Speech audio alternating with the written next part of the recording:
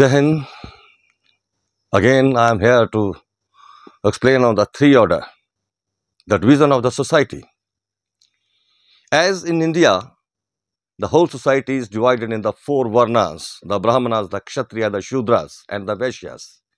In the similar way, in European society, it is divided in the three orders. Or in your early classes, you have done that estates. Order and the states are both are the same thing. The three orders of the feudalism.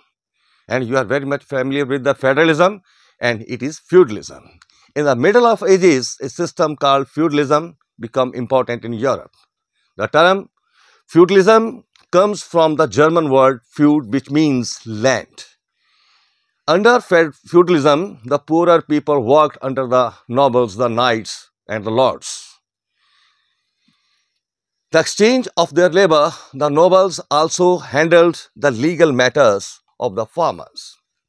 In the first order, the European society is divided in the three orders, the first order, second order and the third order.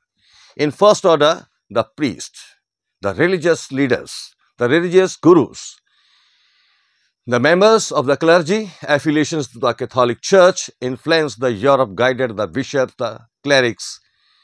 Pope lived in Rome.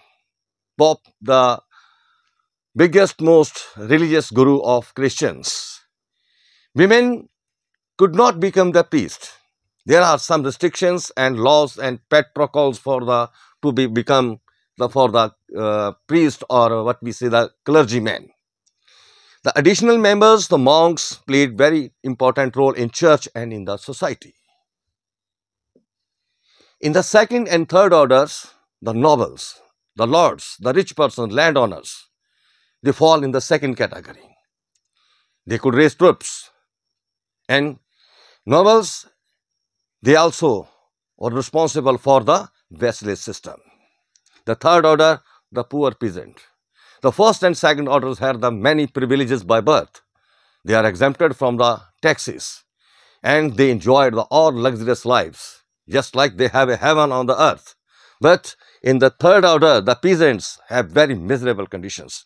They have a burden of taxes on them and they have to pay the tax, one to the state and one to the lord or the king.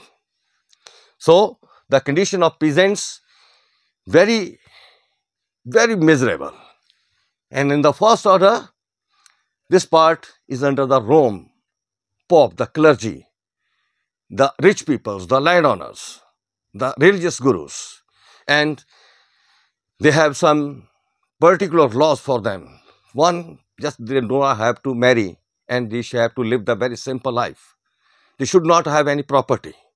They have to think only for the welfare of the society. So this is the first orders of the clergy.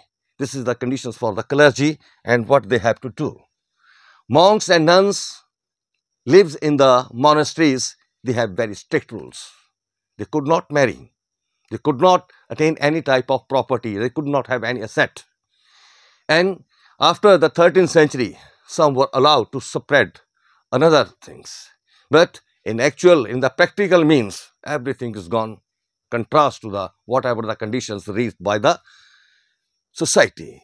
During the Renaissance, monks and nuns visited the cities and put their lives to become less sturdy. The corruption within the church, this made the people doubt of the clergy of the Catholic Church.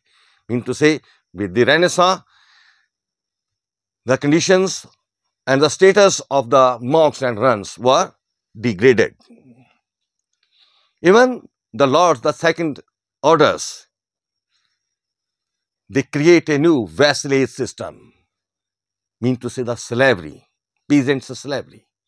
The second estate orders, the nobles, the ranked lords, the landowners, they were the responsible for the existence of the vassalage system. Vassals, they were called the vassals, the peoples were called the vassals and have written documents on their lands. Nobles just judicial powers and could issue the coins and control the farmlands of the manors. Manor is the house of lord.